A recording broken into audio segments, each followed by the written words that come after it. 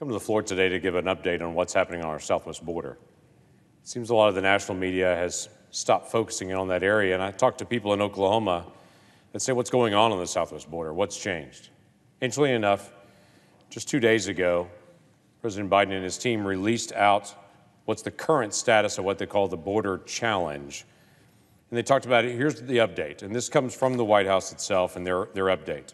They stated this: there's improved processing of unaccompanied children. Administration successfully reduced the number of unaccompanied children in Customs and Border Protection custody. Second thing they list is the administration's reduced the average amount of time children are in Customs and Border Protection facilities. The third thing they list is the administration has reduced the number of unaccompanied children in the care of Health and Human Services. Then they move and say that they've removed barriers to unifying children with parents and sponsors in the United States. And they go through to give the details on how much better they are at unifying parents and children here in the United States.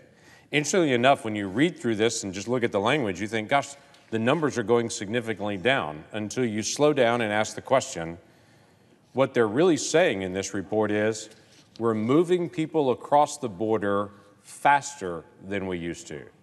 They don't spend as much time at the border as they used to. They're now in the interior of the country. Why do I say that? Because the information came out, strikingly enough, the day after this was released, the update of what was happening in the border in May. In March of this year, we had the highest number of interdictions that we've had in 20 years in March of this year, 173,000 plus, only to be beaten in April by the highest in 20 years with 178,000 plus, only to be beaten now, we know, in May with 180,000 plus. The surge continues to accelerate while the administration puts out their notice and saying we're getting so much more efficient at moving people from the border into the interior of the country.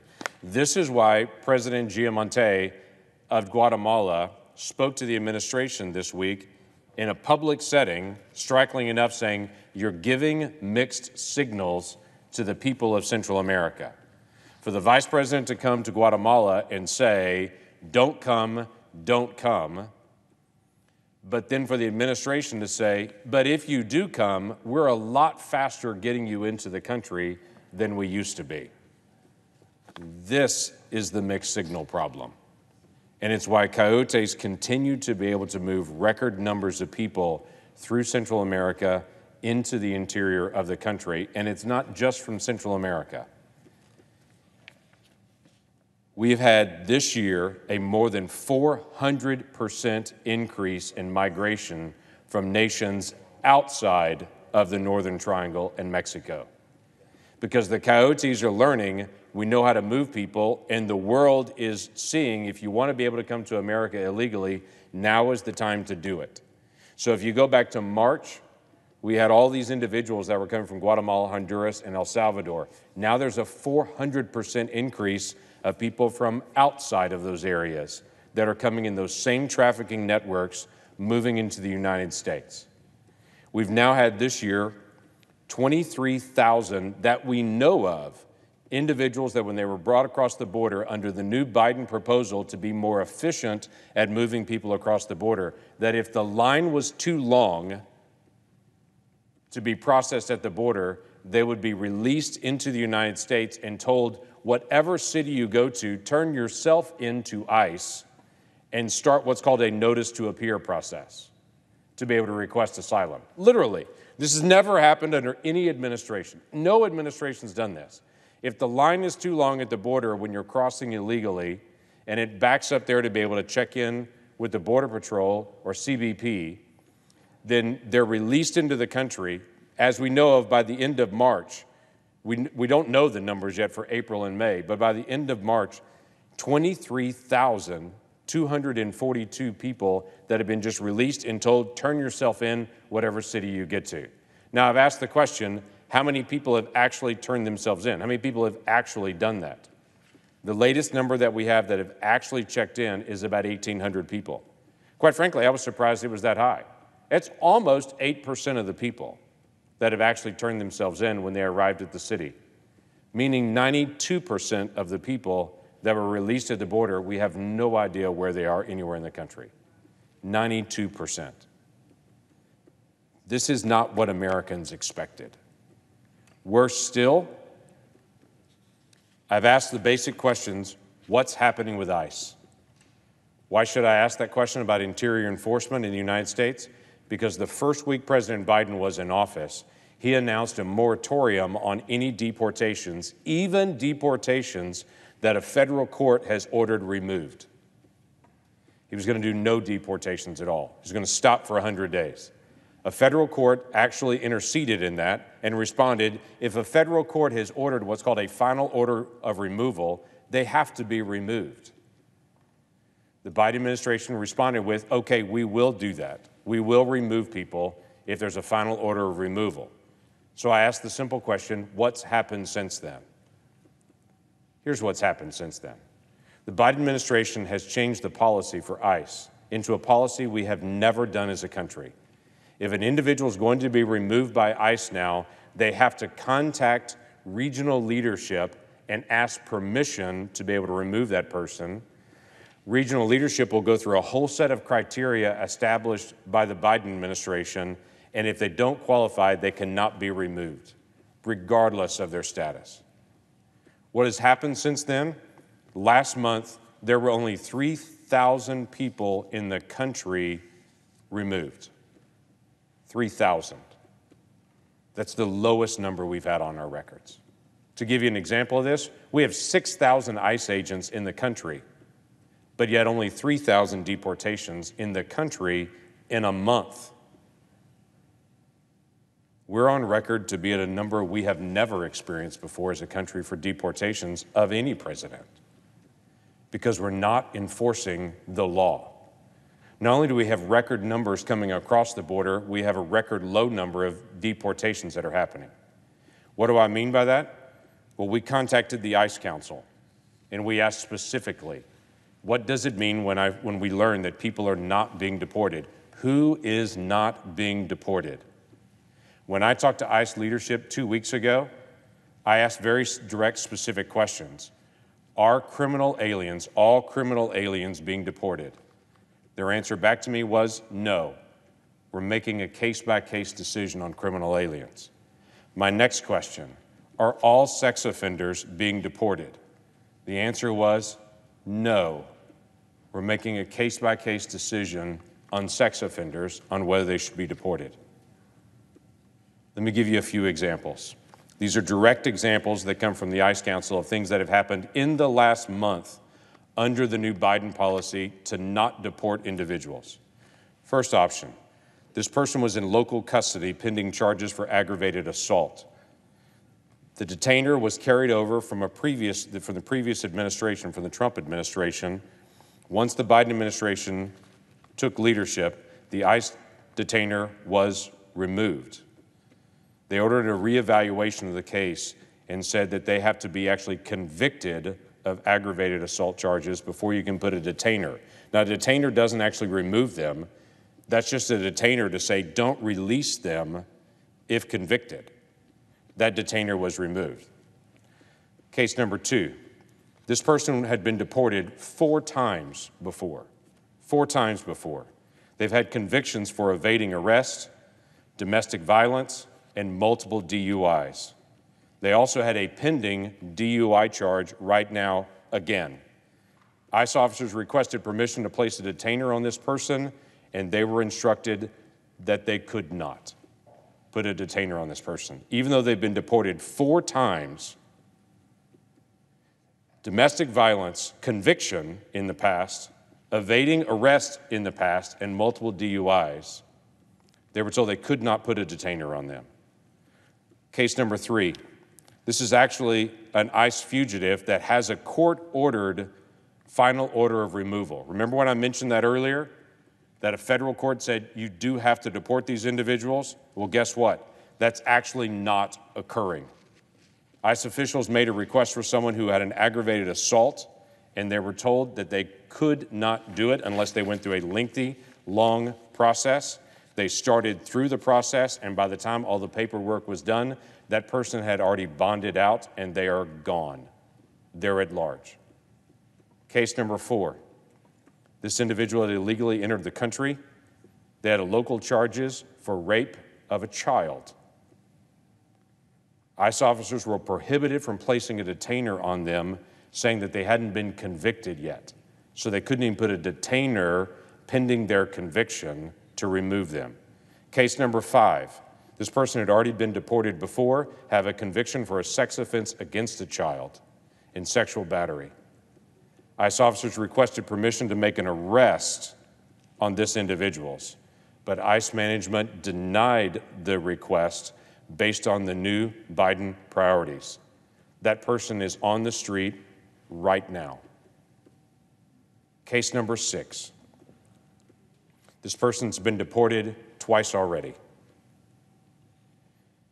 They're pending charges right now, though they've been deported before. They have pending charges on them right now for distribution of heroin, aggravated assault, endangerment of a child, and failure to stop or to respond to a command of police. Here's what happened.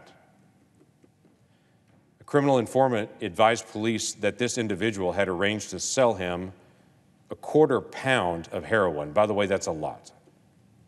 When the subject appeared at the designated location, the police attempted to arrest this individual, but instead, the person illegally present in the country attempted to ram the police with his car, almost hit a police officer who was standing outside of his vehicle.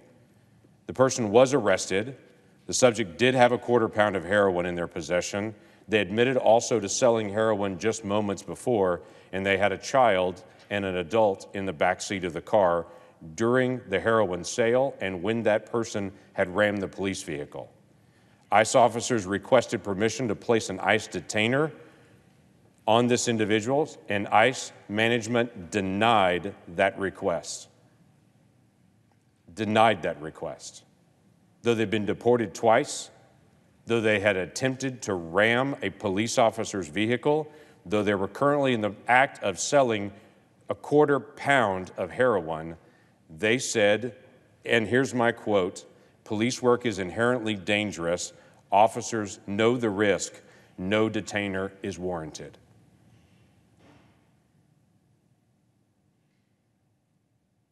What are we doing?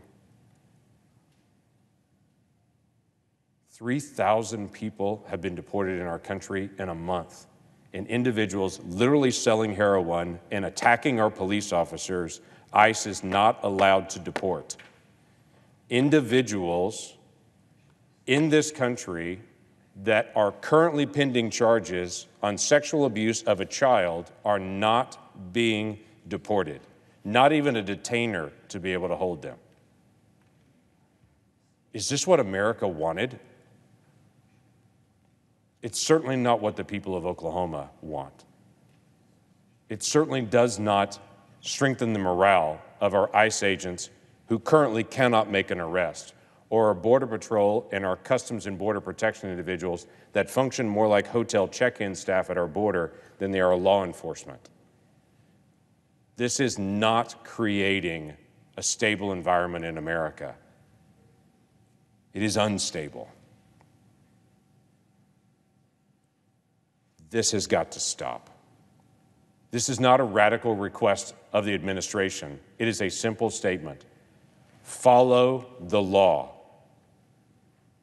Article 2 of the Constitution, the President of the United States is the individual that is given the responsibility to enforce the law of the United States. The law is clear in all of these areas. And he can't just say, I have prosecutorial discretion, I'm not going to deport sex offenders and people that try to ram their car into police officers and people with multiple DUIs. What in the world? These are not possible cases. These are recent cases that are real cases happening in the country right now. And it's why our ICE agents are so incredibly frustrated, because they want to enforce the law and protect our country. They have kids as well. And they don't want someone with multiple DUIs driving on the street. This needs to be addressed by this administration. And stop just making brief statements in Guatemala saying, don't come, but having doublespeak here at the border saying, but if you do, we will move you through quickly. And if you get into the country, we will not deport you, even for sexual battery. Now, in the haven't I seen this movie before category, I noticed a couple other things this week that came up.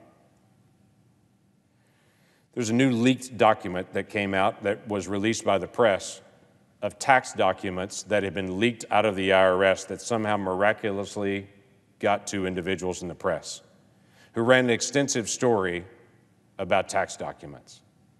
Now, we can all have our different perspectives on how people pay taxes and how much taxes they pay, but one thing should be clear for every person in this body: it is against the law to release tax documents. It's against the law to do that. But somehow, mysteriously, tax documents start getting released in the last couple of weeks. This reminds me so much of a few years ago when the IRS was weaponized for political purposes and Lois Lerner was actively shutting down conservative nonprofits getting access to nonprofit status, but left-leaning nonprofits were expedited through. And we all expressed our frustration that the IRS was being politicized. The IRS, of all places that have all documents, should not be politicized. And now suddenly in the beginning of this administration, just as we saw in the Obama-Biden administration, now we see in the Biden-Harris administration the politicization of the IRS again. Interestingly enough, in the president's budget that he released this week, he wants to give an additional authority to the IRS that's not been talked about much.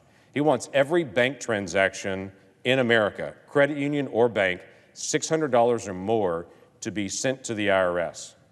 So the IRS would have, every time you go to your bank or credit union, deposit or withdraw $600 or more, that transaction and all the details of it would have to be sent to the IRS, not by you, but by the bank or the credit union. When I asked the IRS commissioner about that earlier this week in my conversation with him, he said they literally do not have the capacity to handle that much information. They don't have the technology to do it. They don't have the manpower to do it. But the Biden administration wants every bank transaction that you do of $600 or more of any type to be able to go to the IRS to be kept there.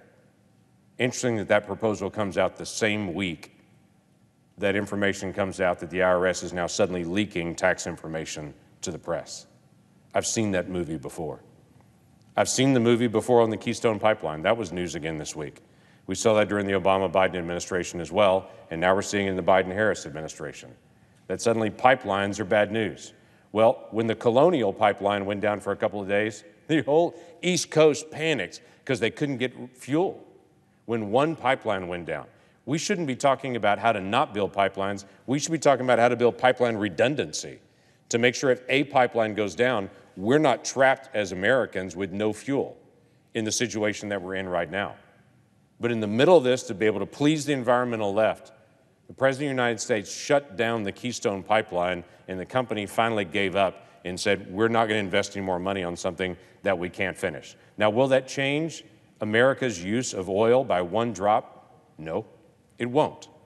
America will use the exact same amount of oil that it used before, but what it will do is make it more expensive to be able to move oil from the northern part of the United States to the southern part of the United States to raise prices on all consumers. We'll still have a use of oil. It just raised prices. And the oil that moves will now move on a train or on a truck, which uses more carbon, which is more dangerous than using a pipeline.